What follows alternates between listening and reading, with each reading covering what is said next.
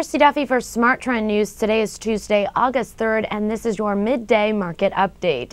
The major U.S. equity indices are trading lower today, following disappointing earnings and economic reports.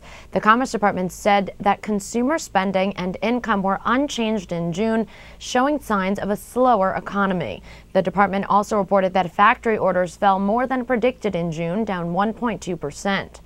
The National Association of Realtors said that pending home sales fell last month to 75.7. Economists had predicted that the index would rise to 78.1.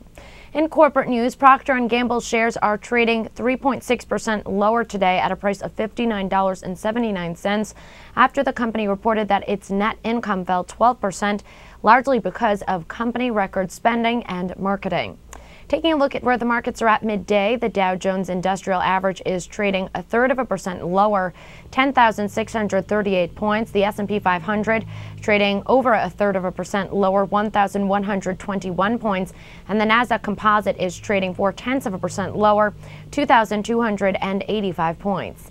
I'm Christy Duffy for SmarTrend News. For more news and market analysis throughout the day, make sure to subscribe to our YouTube channel. That's Trade the Trend. Also visit our website, tradethetrend.com, for more headlines.